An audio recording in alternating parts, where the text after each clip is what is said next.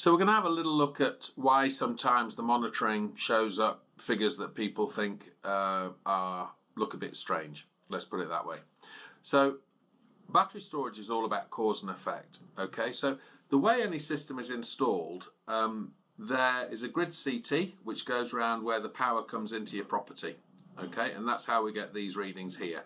Okay, a solar inverter is constantly matching solar to the grid supply to make sure that we've got fluid AC. The actual monitoring that we're looking at here, this monitoring takes a snapshot of the data in the Lux unit and then it refreshes it every 5 minutes. So whatever it sees stays there until it takes the next picture 5 minutes later.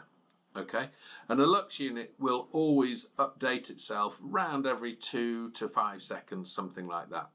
So occasionally you can look at the monitoring and think, hang on a minute, that doesn't look right. It seems to be exporting. I'm sure if you look at the numbers, it should be charging or whatever. What you will find is that all that has happened is this. When it takes that particular snapshot, the data that comes in from the CT clamp is shown because it's in milliseconds. A Lux unit reacts every 2 to 5 seconds and the monitoring is every 5 minutes. So it's just a question of cause and effect. It's just taken that picture at a time where probably a load has increased in the house or the solar's dramatically changed from one level to another. It is possible to find it in the background and have a look at that. But that is why 99 times out of 100, if you either wait for the monitoring to refresh itself, or you can actually click this little button here to accelerate trying to get it to upload. Doesn't always work, but it will do if it can.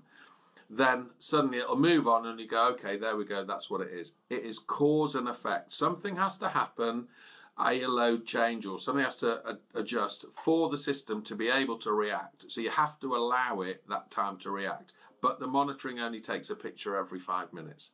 So that is 99 times out of 100 why sometimes the monitoring will say something and then as it refreshes, it goes back to normal and you go, okay, yeah, that's all good. Okay. If you do have an issue though, what we would need is we would need a screenshot of the page so that we can see what it is that you think does not look correct. And we will need the time down here and the date that this screenshot was taken. We can then identify exactly where all that data came from, and 99 times out of 100 we will show you there was a big change in the load in the house or the solar change or something like that. That's the explanation of cause and effect, and that's why sometimes the monitoring looks a little bit abnormal. Just wait and refresh it. Thank you.